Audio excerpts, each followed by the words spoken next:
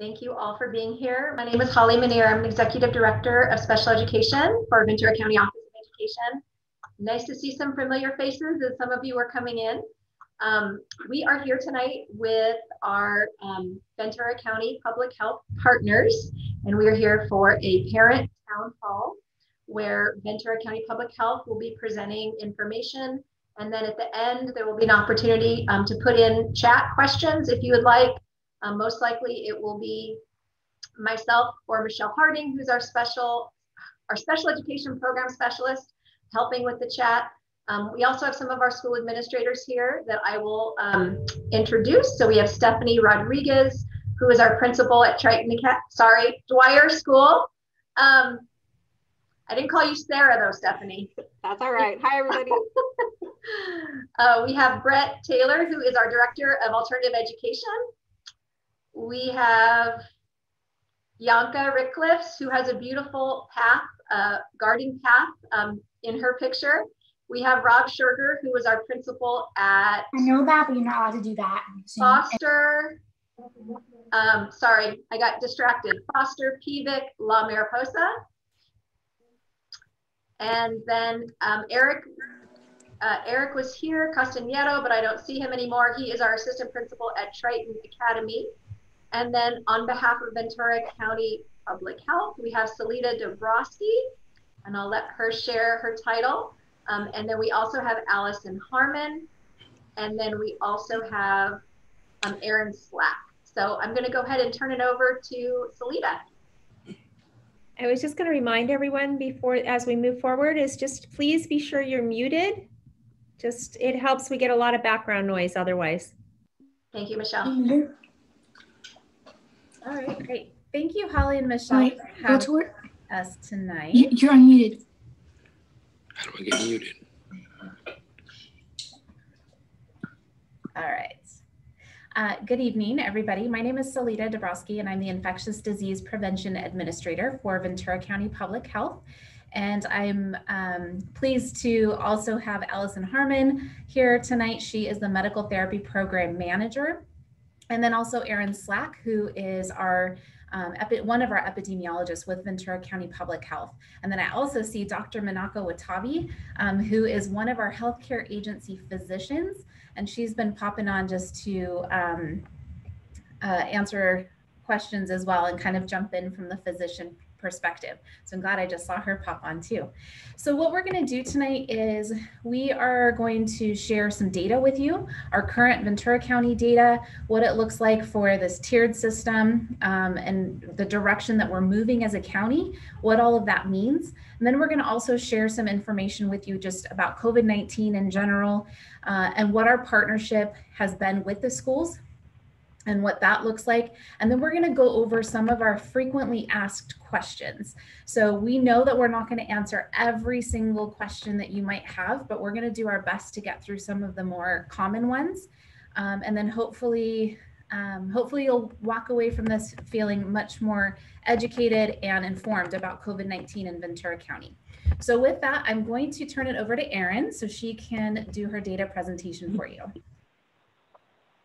Hi, everybody. My name is Erin Slack, and I'm the maternal, child, and adolescent health epidemiologist here at Public Health. Can you hear me okay? I can't tell if I'm unmuted. I'm on the phone and on the computer. You're good. Erin, really quick, Holly, I don't have the access to share my screen this time. Very sorry. I will fix that.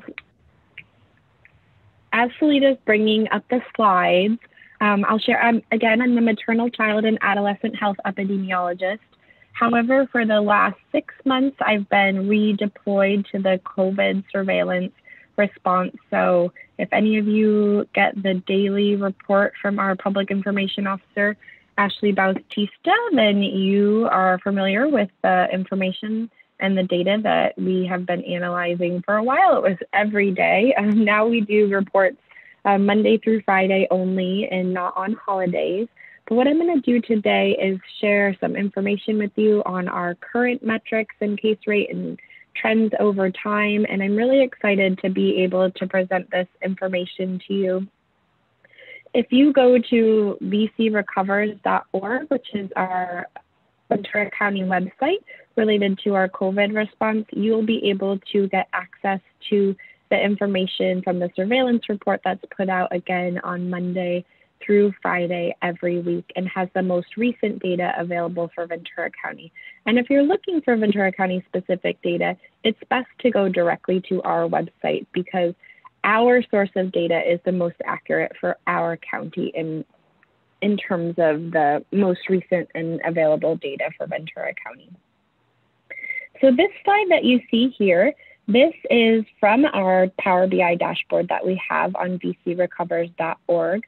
And one of the things that I always say about COVID is that the only thing constant with COVID-19 is change. And we've really learned that throughout this entire pandemic in public health. And so at first, when the County of Ventura started opening up after the initial stay while at home order was put in place in March, we filed an attestation with the State Department of Public Health to move through the stages of reopening at an accelerated pace. And in order to do this, we had to adhere by county data monitoring metrics. And initially, there were 6 county data monitoring metrics. That included a 14-day average case rate, a 7-day testing positivity rate, our testing volume and capacity, our percent ICU bed capacity, our percent ventilator capacity, and then our change in 3-day average hospitalizations. We first became on the monitoring list in Ventura County in mid-June because of an increase in our hospitalizations after we started reopening. And then subsequently, we became on the monitoring list. We were off the monitoring list for our hospitalizations, and we became on the monitoring list for our 14-day average case rate. So about 5 weeks ago, the California Department of Public Health and the governor's office decided to change the monitoring metrics and come out with a new system called the Blueprint for a Healthier Economy, or a Safer Economy, I'm sorry. And that blueprint involved a tiered system and monitoring metrics. And so instead of a 14-day average case rate that we had to adhere to with a threshold of 100, they changed it to a single-day case rate, which was a 7-day average with a 7-day delay. And basically what they did is they took that 100 threshold that we had previously, they divided by 14 and got 7.14. And so the 7 became the threshold from moving to the most restrictive tier, which was purple, to the second most restrictive tier, which is red. And the reason that that's important for all of us on the call is that while counties were in the most restrictive tier, the purple tier, schools could only open for in-person instruction under a waiver process for K through 6 schools. Now that we've officially moved to the red tier, all schools K through 12 are allowed to reopen for in-person instruction following CDPH and VCPH guidelines. And so right now, the new tiered system, when it was initially launched, we were being monitored for our case rate and then our positivity rate. And then about 2 weeks ago, they established an additional metric, which was a health equity metric, which I will go into detail about in subsequent slides. But the takeaway from this slide is we in Ventura County are meeting the goals for all of our original county data monitoring metrics that we first had to adhere to. And then we're also progressing through the tiered system as well. Right now, our case rate is 5.1, which the most recent measurement period came out on Tuesday. And that puts us in the red tier for our case rate. Our positivity rate is at 2.4%, which actually puts us in the orange tier, which is the third tier. So it's a less restrictive tier than we're in. The way that it works with the tiered system is that you have to stay in the most restrictive tier of your monitoring metric. So if your case rate's in a higher tier, you must stay in that higher tier. So for right now, we're still in the red tier for our case rate. So we must stay there, even though our positivity rate is meeting the metrics for the orange tier. We're actually getting pretty close to the yellow for our positivity because that's less than 2%. And then the health equity metric in our most recent measurement period was at 3.1%. And again, this is a positivity rate, and I'll go into more detail on a further slide. So if you want to go to the next slide, Salida. So as I said, this is the new Blueprint for a Safer Economy. And this shows where other counties in Southern California are in terms of the tiers and compares our case rate, positivity rate, and lower HPI quartile rate to other counties. But what I want to share with you here is that really when we look at case rates, they're very much a function of how many people you're testing in a community. The more people that you're testing, the more people that you're going to identify with COVID-19. Now, it is indicative of transmission in a community, but really the positivity rate is a better indicator of transmission in the community because the positivity rate is stable over time in terms of how many people are positive over how many people you're testing, whereas the case rate is solely a function of how many people that you're testing. And so you can see here, Ventura County in comparison to other counties, we actually have a really high testing rate. The state median rate for testing within a community is 239 tests per 100,000 population per day over a 7-day period. And so we're well above the state median average. What happened was when the tiered system first came out is some communities in Southern California and other areas as well started reducing their testing capacity in an effort to actually reduce their case rate to move through the tiered system at an accelerated pace. And the state became aware of this tactic, and so they decided to do a case rate adjustment based upon a county's testing rate. So if your testing rate is above the state median average, you get a positive adjustment on your case rate. So that means that your case rate actually will be lower than its true rate because you're testing more people, because they realize that the more people you test, the higher your case rate is going to be. Now, if your testing rate is below the state median average, they actually do a negative adjustment to your case rate. So for instance, in Riverside, you see their testing volume is lower than the state median average. So their overall case rate is at 7.1, but they get adjusted to a higher rate because they're not testing as many people as they should be within their community, according to the State Department of Public Health.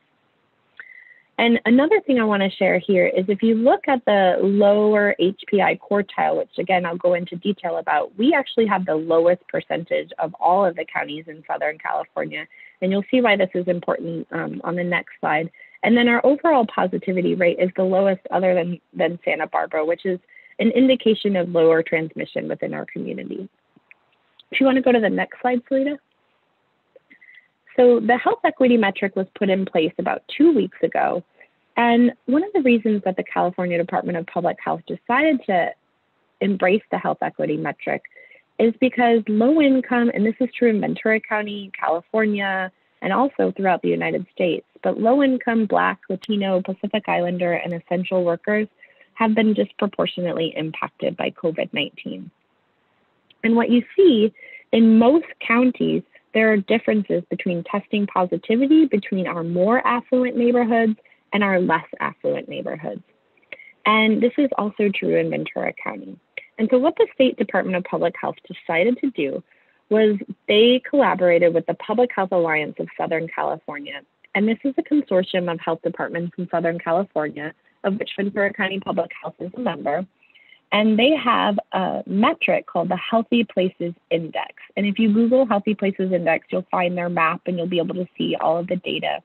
But this Healthy Places Index is basically an aggregate of a whole bunch of social determinants of health information.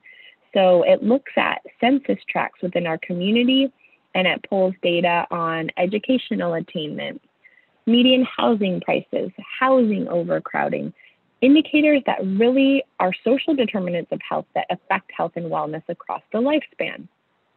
And they take all that data for each of the census tracts and they aggregate it into a single index score of 0 to 100. If your census tract has a score closer to 0, that means that your community has less than ideal healthy community conditions. If your census tract is closer to 100, that means that your community has more ideal healthy community conditions. And so what they did was they took all of the scores for all of our census tracts within Ventura County, and they put them in order from 0 to 100. And the bottom 25% of those census tracts that had the lowest score are put in a bin. And then the 25 to 50% are put into another bin, and then 50 to 75% are put into another bin, and then 75 to 100 are put into another bin. So that lowest quartile, that bin number 1, those are our most disadvantaged communities according to the Healthy Places Index. And so what the State Department of Public Health decided to do was to develop a positivity rate just for those communities. And in order for a county to move through to the next tier, the positivity rate for that lower HPI quartile also had to meet the restrictions for that tier. So in Ventura County, if you look here, you'll see the dark kind of bluish line. That's the Healthy Places Index lower quartile positivity rate. And the jagged black line is the positivity rate for the County of Ventura overall. And what they really want to see is that there's not a huge disparity between the lower HPI quartile rate and the overall county rate. And you see over time, we've actually lessened the disparity in terms of our lower HPI quartile and the overall county rate. But in order to move from the most restricted tier, which is the purple tier, into the red tier, both of these lines had to be below the purple line that you see here. In order to move from the red tier to the orange tier, both of the metrics have to be below the red line. And then in order to move to the least restrictive tier, both of the metrics actually have to be below the orange line. So you'll see over time, we've seen significant improvement in our lower HPI quartile positivity rate, as well as our overall county rate. But most importantly, the gap between the two rates has also lessened over time. So in addition to having to meet that metric, counties also must submit a plan to show how the county intends to invest in these communities. And thankfully for Ventura County, this is what public health does. We always identify vulnerable populations and work with those communities to implement strategies to try to reduce health disparities in those communities. So our health education team has been on the ground in communities that have been disproportionately impacted by COVID, doing health education. Our COVID compliance department has been working with essential businesses in these communities to ensure that they're adhering to CDPH industry guidance. We've even at Ventura County Public Health, through some enhancing laboratory and epidemiologic capacity, set aside funding for school districts that are part of the Ventura County Business Services Authority, which have students in these lower HPI quartile census tracts, to provide them with $260,000 in funding to be able to buy infection prevention supplies in order to support them coming back to in-person instruction.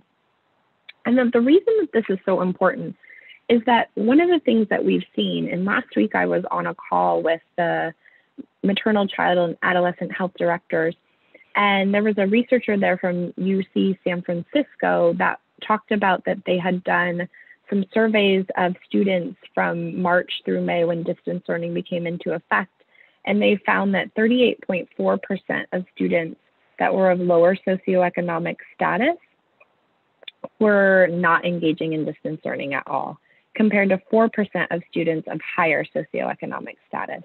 So not only is COVID disproportionately impacting these communities in terms of infection rates, but it's creating bigger gaps in terms of educational achievement within our community. And that's not what we want to see in public health, because education plays such a huge role in health and wellness across the lifespan.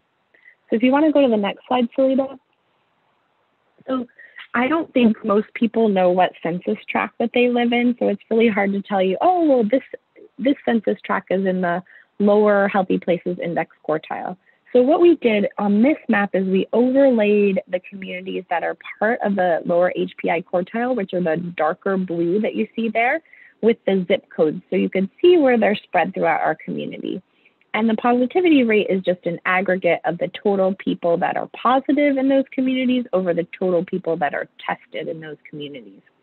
And so you'll see it's the Oxnard, South Oxnard, Port Hueneme area, the west end of Ventura County, the Santa Clara Valley area. We have a census tract in Moore Park and also in Simi Valley. So it's kind of spread all throughout the community, but this metric is based on those census tracts that you see here. If you want to go to the next slide, Salida.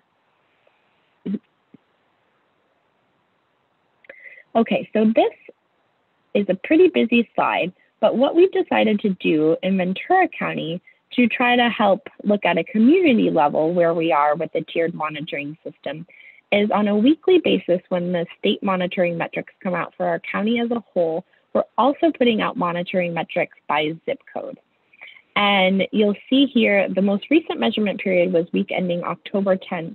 Normally what I do during these presentations is provide a little bit more context for the community in which you're living. I know with this, we have people from all over Ventura County, so you can kind of look for your community and see where your rate is. But so the purple tier is the most restricted tier, which we were in about 3 weeks ago. That's a positivity rate above 8% and a case rate above 7. The red tier, which is the second highest tier, is a positivity rate of between, having a hard time seeing people's chat is coming up, between 5 and 7.9, and a case rate between 4 and 6.9. And then the third highest risk tier, which is a positivity rate between 2 and 4.9, and a case rate between 1 and 3.9 is the orange. So as I said before, we're in the red tier for our case rate, but we're actually in the orange tier for our positivity rate here in Ventura County. And then the lowest risk tier is a positivity rate less than 2% and a case rate of less than 1 new case per 100,000. And so you can see there's some communities that have disproportionately high case rates. And you see here for the most recent measurement period, it's the Fillmore, Oxnard, Santa Paula, and Simi Valley area. And so these places correspond with those lower healthy places index quartiles that are disproportionately impacted by COVID.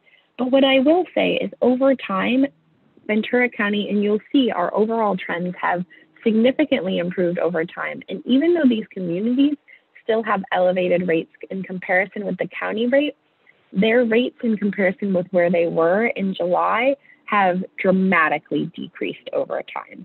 And so if you want to look at your community metrics, you'll see the case rate. The first two columns there are the case rate for the most recent measurement period, which was October 10th, and then the previous week, which is October 3rd.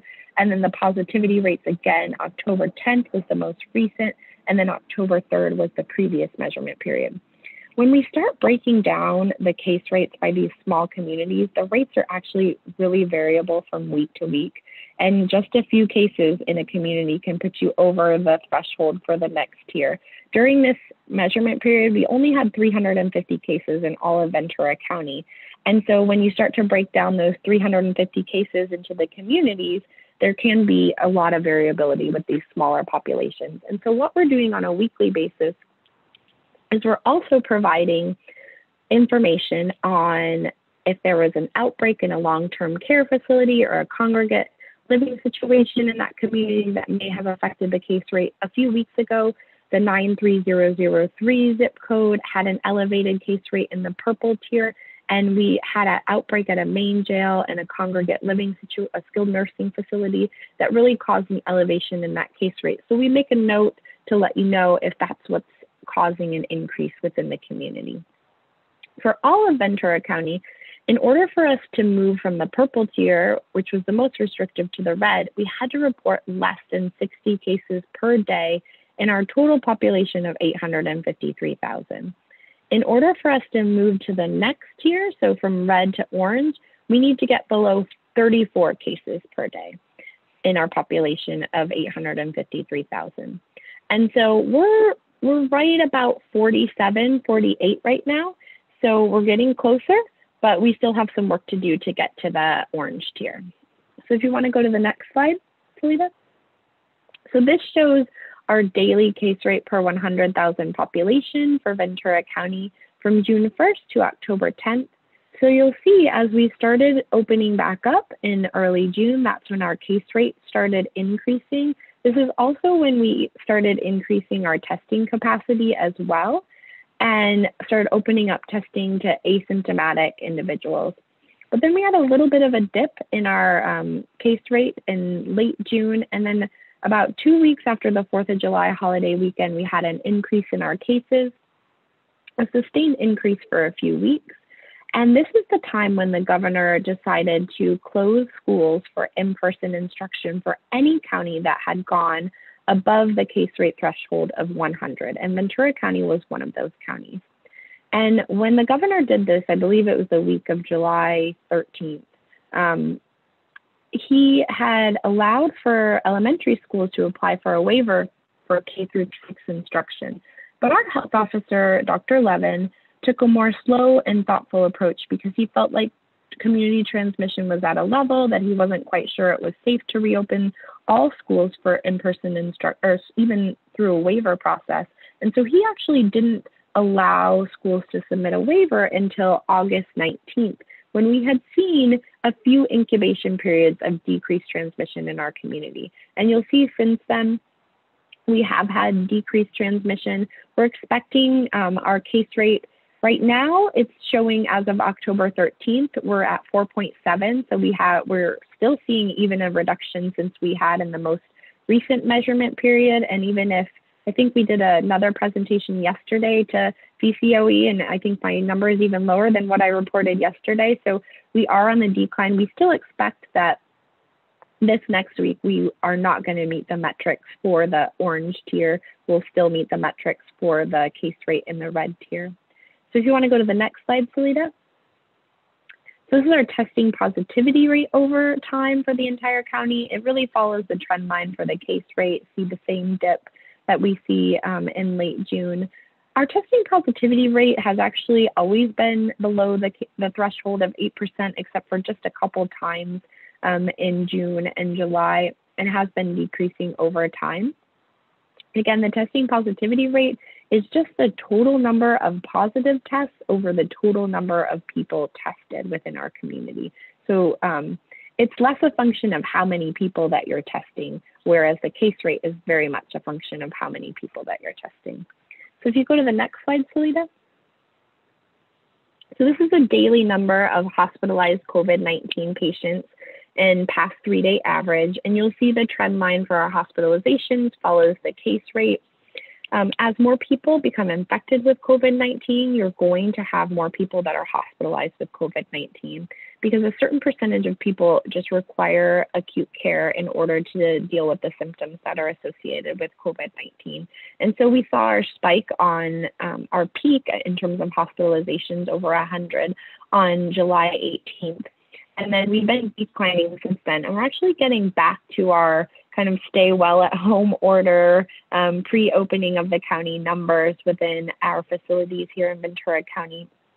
And what I will say is that part of the reason that the stay well at home order was first enacted was to allow the hospitals time to plan for a surge capacity.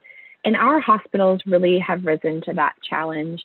And they worked with our emergency medical services department, and they all have surge plans in place that they haven't had to actually see come to fruition. But we've, beyond the hospital walls, have a surge capacity of over 800 additional beds that can be utilized in the event of a surge within our community. And so our hospitals have had time and have taken the time to really prepare for any surge that might come to Ventura County. So if you want to go to the next slide, Salita. So these are our case metrics as of 10/22. What we're really seeing in our county, when we talk about new cases, I don't normally say this, but I think that it's an important kind of thing because I talked about, well, we've got 60 cases, we have to be below 60 to be in the red tier and 34. When we talk about new cases that are reported, these are cases that are reported over a long period of time. And so today, about 17% of our cases are more than a week old. Some of them are a couple months old. We're starting to get some older reports that never came in. I'm not sure why they never came in, but those are included in our case rate. But what we're also seeing is much more timely reporting. So 38 of the cases that we reported today actually had their labs collected on Tuesday. And so for us to already have that information and be reporting out on that, that's not what used to happen in the early parts of the pandemic. Sometimes we'd be waiting 7 or 10 days to even get the lab collection or get the labs to us. And so what that allows us to do is really much more timely case investigation and contact tracing. And I think that's what's significantly contributing to our lower transmission here in Ventura County, because we're getting the reports in a much more timely fashion. We're able to initiate that case investigation and contact tracing so that we can ensure that people are safely isolating and quarantining. The other thing I'll share is that of our active cases that we have, in total in Ventura County, there's only 530 that are currently active cases that are under isolation. So we've reported a cumulative number of total cases over time. I'm not sure when we're going to start the tickler over to zero again. It might be at the beginning of the year. But right now, we only have 530 total active cases. And in all of our 8 hospitals within Ventura County, we only have 31 that are currently hospitalized with COVID-19. And one thing that we're going to be doing very soon is implementing an automated system for contact tracing in our community to try to ensure that we have even more timely contact tracing initiated. And that's through a company called Qualtrics. And this company has been working with Brown University on a study of schools all throughout the United States with over 200,000 children in over 47 states within the United States in the last 2 weeks of September. And what they found from their initial study is that the infection rate among students is only 1.13%. And what that equates to in a school of 1,000 kids is 1.3 infections over a 2-week period in those 1,000 kids. And among staff, they've seen the infection rate to be 0.22%, which equates to 2.2 infections in a staff of 1,000 staff members. And so what we're seeing is that if community transmission is low and CDPH guidelines and VCPH guidelines are followed, similar to the guidelines for essential workers within our community, then it is a safe environment to bring kids back to in-person instruction. And so we're here to provide you with the most relevant data and information on the guidance that's available and the collaboration that we've had with the schools so far to be able to support that reopening process so that we can allow for more in-person instruction within our communities, because we know that our kiddos need it so much. And so I'll turn it over to Salita. I actually do have to jump off the call because I have to jump onto a parent call for my own student that is going to go into hybrid instruction. So if there's any data-related questions, Salita can most likely answer them because she's heard my spiel a million times. But if not, we can get back to Holly and make sure that that information is distributed to you as well. Thank you so much, Erin. Appreciate that. So I'm going to switch gears. It looks like I'm seeing just some of the chat. I can't see it when I'm sharing my screen. Alita, most of the questions are related to reopening dates, so I'm responding in chat, and I'm also sharing some new in-person learning resources that are in our plan. I just shared those in chat. Great. Thank you so much, Holly. We know everybody's very anxious to get their kids back to school or to know what that's going to look like. I'm in the same boat. I'm a parent. Erin's a parent. Allison's a parent. Dr. Watabi is a parent. And, you know, we are all anxious to find out what that looks like for our kids getting back to school.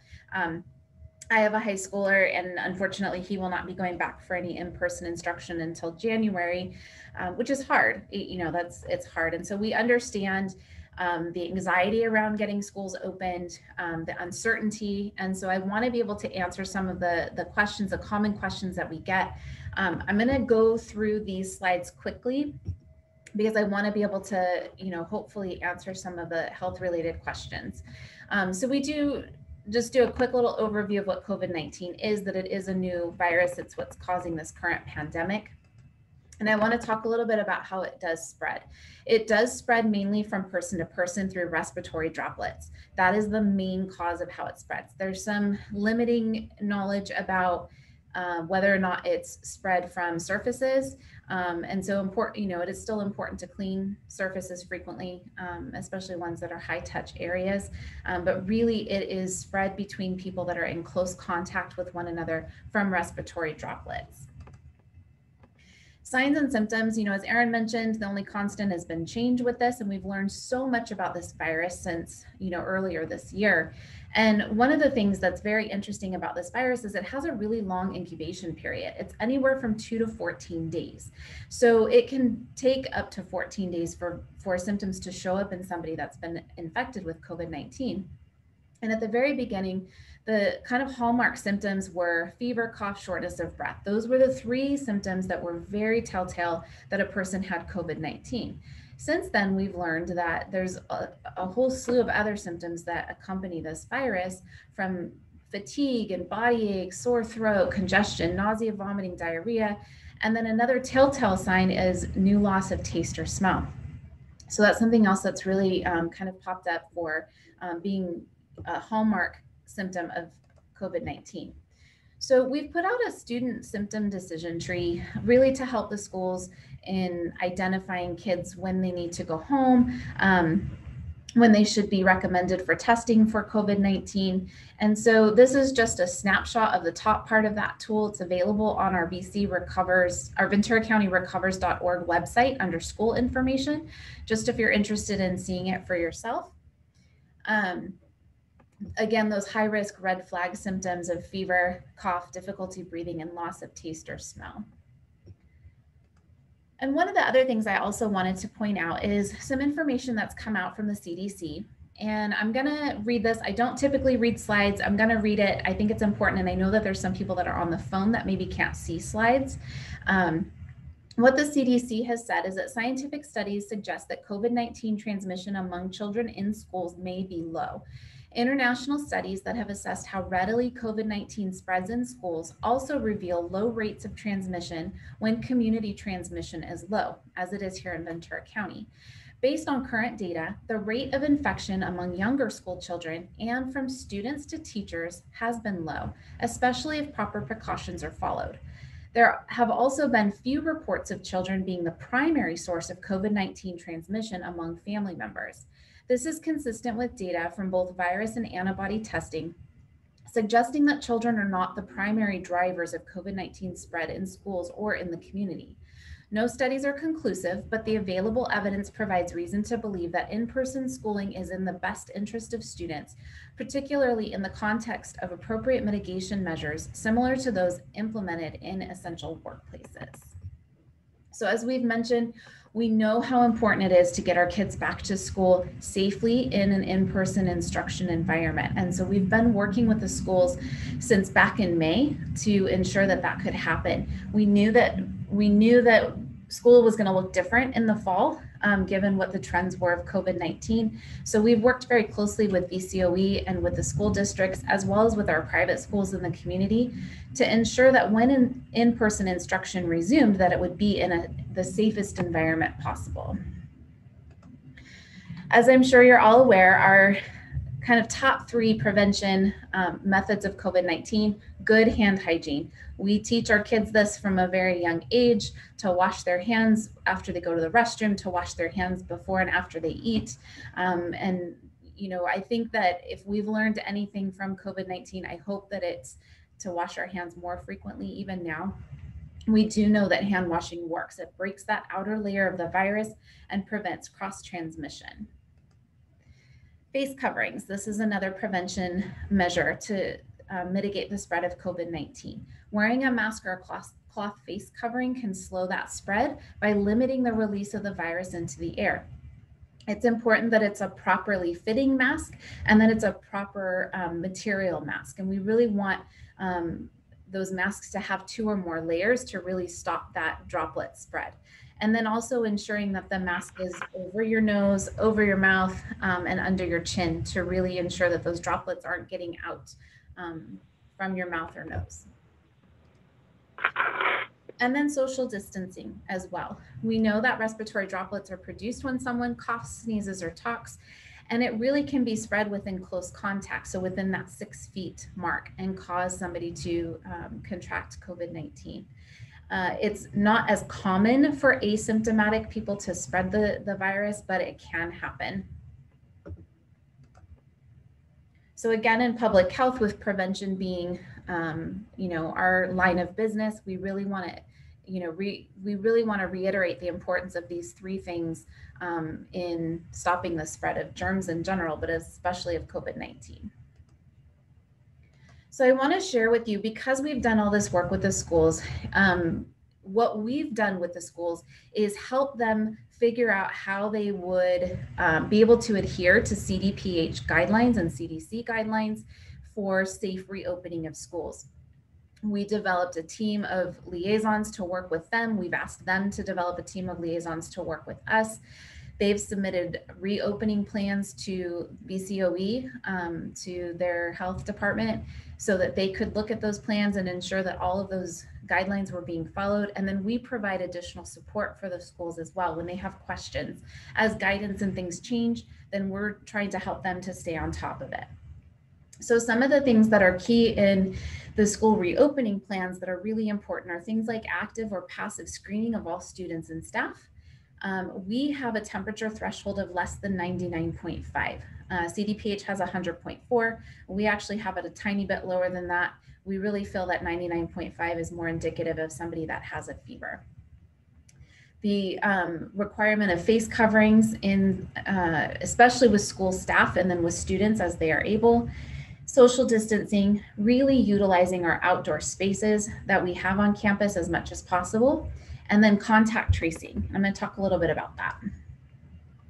So with the contact tracing piece, when a student's in school, the school is really the one that knows who a child or a teacher or a staff member has been in contact while they're on campus. So what we do is we've enlisted the help of the schools in contact tracing to help us identify if there's somebody that's been positive on campus, who was that person in contact with while on school campus. That helps us to be able to ask those people to quarantine for their quarantine period, and so that we can really stop the spread as quickly as possible. We conduct contact tracing for contacts that are outside of the school campus. So if it's a student that's positive, we work with that family to identify who else they may have been in contact with off the school campus site. And then we have a really strong, streamlined communication process with our school liaisons, especially in the event of a positive case or an exposure. So our school liaisons, each school district has identified at least 2 to work with us, and their role is to monitor absenteeism of staff and students as needed to identify any potential trends, to assist us, as I said, with contact tracing, and also to provide communication out to families and staff. We want to make sure that families and staff are getting up-to-date, current, accurate information from us in public health, and that we are receiving the accurate and up-to-date information from the schools as well. So we want that information to go out to families and staff as quickly and streamlined as possible, and that's part of the role of the school liaisons. And then also, again, that collaboration with our public health team. All right, so with that being said, I am going to just go over a couple of the areas, well, several areas that we get a lot of questions in. Holly, any questions so far that you think that would be? They're much more site specific or school specific than VCPH specific, but I'll keep you posted, Salita. Sounds good. Okay. So I do want to say one of the things that we get asked frequently is in the event that Ventura County goes back to the purple tier. We are crossing fingers, knocking on wood, doing all the things that we need to do to hopefully not see that happen here in Ventura County. But in the event that we move back to a more restrictive tier, schools do not have to close. K through 12 schools can remain open. What would close a school is if a school is experiencing a widespread outbreak. We have a really low threshold for what we are considering an outbreak with schools, in that we want a school to notify us of one positive. If it's a staff person, a student, whatever, we want them to notify us because we want to get on top of that as quickly as possible. An outbreak is identified as 3 or more cases that are related to one another. So as far as opening and closing schools, the state has put out things for individual school closure. is really recommended based on the number of cases and the percentage of teachers, students, and staff that are positive for COVID-19, and also after consultation with our public health officer. Individual school closure may be appropriate when there's multiple cases in multiple cohorts at a school, or if there's at least 5% of the total number of teachers, students, and staff that become positive within a 14-day period. And it really depends on the size and the layout of the school as well. And so we will work specifically with a school site in the event that they experience an outbreak. I am happy to say that as of right now, so we've had private schools that have been open for well over 2 months, going on 3 months at this point, and we haven't had any outbreaks in any of our private schools. In fact, we haven't even had any positive cases in our private schools. So that is really reassuring because we've had so many of them go back. The difference between our private schools and our public schools, obviously the number, there's far fewer students at a private school. They have a lot more resources. They tend to have smaller class sizes as well. So a lot of the schools have opened back up full capacity, whereas our public schools probably won't be able to open at full capacity due to the social distancing requirements that CDPH has for us. Some of the other questions that people ask have to do with routine screening and testing as far as— Lita, could I ask you a quick question? You said that no one in the private schools has been diagnosed with, with COVID-19. I was wondering if anybody in any public schools has been. As far as related to the school, no. We have community transmission. So, you know, that's about all I can say about that. We have community transmission. We have not had any school related cases. So nothing like at a nexus of a school where there's been an outbreak. Thank you so much for answering that question. Yes, correct. And we're definitely keeping a very, very close eye on that. And we will continue to keep a close eye on that. So routine testing and screening, a lot of people do ask about that. There is no requirement for students to be routinely tested. For staff and teachers, CDPH right now is saying that staff, teachers, and other school employees should be tested on a rotating basis every 2 months. So we have our testing sites available. We have plenty of capacity for them to go to those sites to get tested. And so that's not a problem with our testing capacity or anything like that.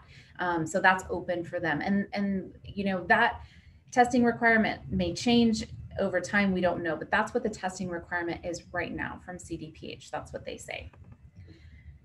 Let's see. I'm going to go over a couple of definitions, and hopefully this will help as well. We get a lot of questions about what is a close contact. There's been some confusion since yesterday because CDC actually came out with a new definition for close contact. What's really great about California and about Ventura County is California has already had this definition of a close contact that's a little bit different than what CDC was saying. And so we've already been following it, especially for our schools. The definition of a close contact is being within 6 feet of somebody with COVID for 15 minutes or longer, whether it's cumulative or all at once within a 24-hour period. So we would consider somebody that was within 6 feet for longer than 15 minutes to be a close contact of somebody with COVID-19. So as we keep social distancing measures in place and masks as much as possible, then we don't necessarily see if there's a positive case in a classroom that the entire classroom would have to quarantine. In fact, the goal would be that they wouldn't have to quarantine as long as social distancing measures, cleaning, hand washing, and all of that was in place. So that's a little bit different. It's caused some confusion since yesterday because CDC came out. CDPH, I think, said, yeah, we've already had that definition in place. And that's the definition that we follow here in Ventura County already anyway. Another question has to do with quarantine. With that 14-day quarantine period, and why? Why can't somebody just go get a test? And if it's negative, that they can go back to work or go back to school. And the reason why is because COVID-19 has that really long incubation period, like I mentioned. So you could, if you found out you were exposed to somebody 3 days ago, you could go in and get a test and it could be negative today, but then maybe in 2 or 3 days it would turn positive. So because we don't know when a person will, when the viral load will be high enough in their body to be positive, we ask people to quarantine for that full 14 days just to make sure that they are not going to turn positive for COVID-19. So there is that 14-day quarantine period. During that time, if it is a student, they should have access to distance learning at any of the schools. That should be made available to them during their quarantine period. And then for staff, hopefully arrangements are made with the school. I can't speak to that specifically. That's definitely a human resources question for the schools. But if for the student piece, they will have access to distance learning. And then for isolation, if somebody has COVID-19, they need to isolate for a minimum of 10 days and be fever-free for 24 hours without the use of fever-reducing medication and have an improvement in their symptoms. So those three things have to be in place in order for them to be considered cleared of COVID-19. So something else that's a little bit interesting with this virus is that somebody can actually test positive for months after their infection. It doesn't mean that they're contagious. It just means that their body's kind of hanging on to that virus in their system.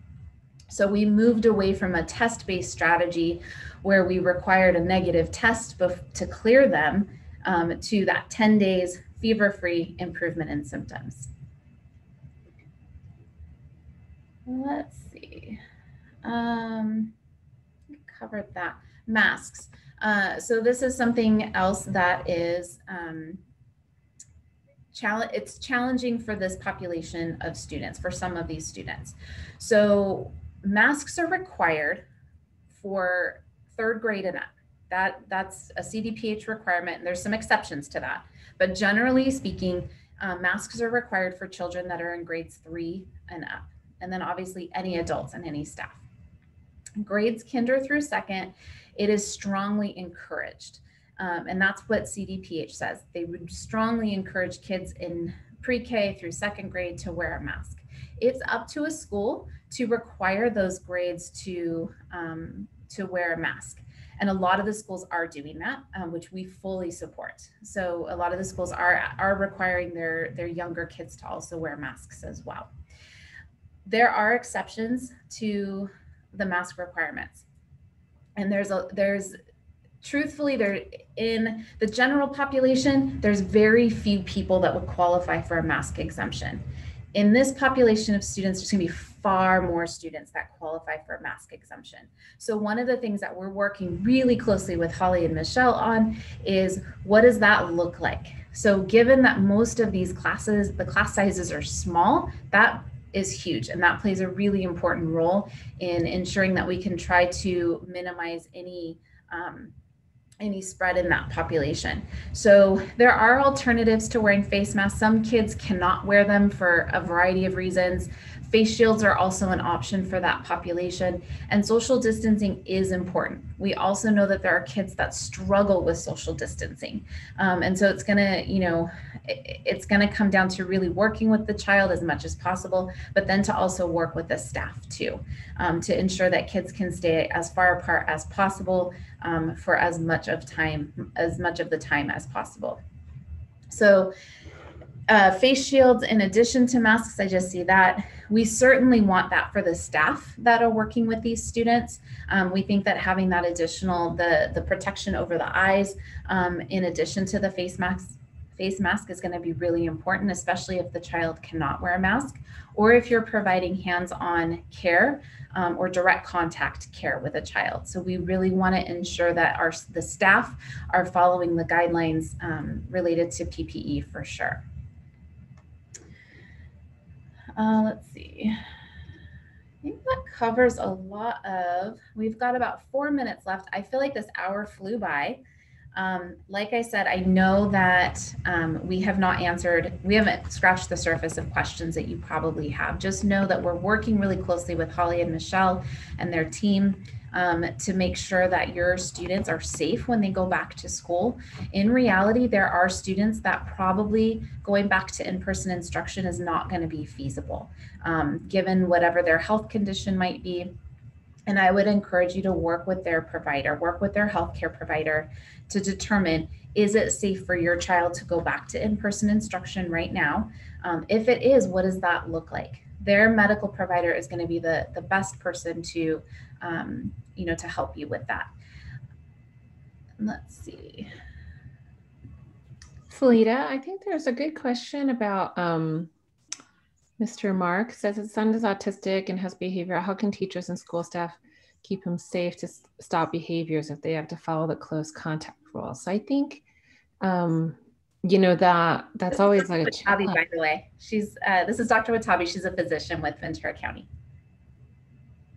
Sorry, yes, I should have said, I should have introduced myself, but yeah, I know that sometimes it's particularly difficult with either young children or children with special needs to maintain social distancing because the children just need so much contact. And that's what we're used to doing in order to care for them. And that happens in the hospital setting as well. Of course, we, if we're sitting across from somebody, we try to sit a little bit further apart, but we often have to get closer to the patients or, to students in your case. And we have to take the precautions that we can. So as far as if you're within 6 feet, that close contact rule has to do with 2 people not having masks on. So that only applies if the child can't wear a mask and the teacher's also not wearing a mask, or if the child can't wear a mask. If the child is not wearing a mask and the teacher's wearing a mask and a face shield, then that's very protective. That kind of adds a second layer of protection for the teacher for who may be around children who would have to be closer than 6 feet and also may have a hard time keeping their mask on or wearing it properly. So there are strategies for the adult to be able for them to take in order to minimize the risk of transmission to them and therefore reducing the risk that they'll transmit to others. And it's the same with contact. I think, there's inevitably teachers will have to touch students, if they're in danger or, need to help them in any way. And they can certainly do that. It's just about hand hygiene before and after. And so these are all kind of just safety guidelines. And are helpful and not 100%, but there definitely are strategies even for children who may need closer contact. Thank you so much, Dr. Watabe, for that. One of the things too is, Allison Harmon as the medical therapy program manager, so all the medical therapy units that we have throughout Ventura County, they've actually been back providing services for their kids since May, June, that we were able to start seeing kids in clinic, and they've steadily increased that over the months. And so granted, I know it's not a classroom setting, they can only have a couple of kids in the therapy unit at a time. Most of their kids are unable to wear masks.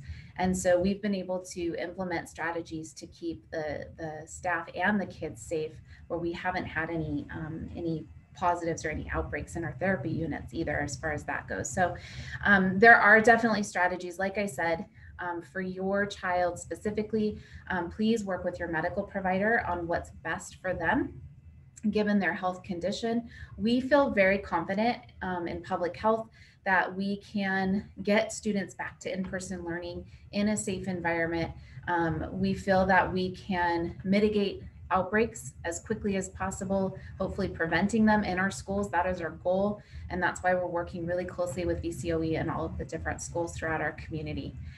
So thank you for the great questions. I hope that this was helpful for all of you.